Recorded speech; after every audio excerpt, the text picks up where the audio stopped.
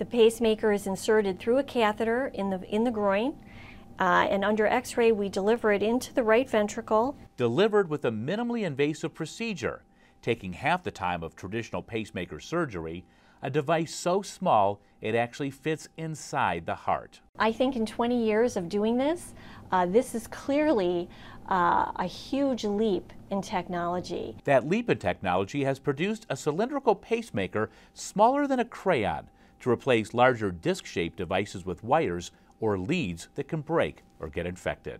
Through advances in technology, we're actually able to shrink the size of the pacemaker. University Hospital's Case Medical Center is part of a 50-site trial that will do 700 implantations over the next several years. I am very optimistic that within 2 to 3 years we'll be seeing this type of pacemaker available for patients. Doctors implant about 100,000 pacemakers a year in the U.S. to fight cardiac artery disease, the #1 killer of men and women in the United States.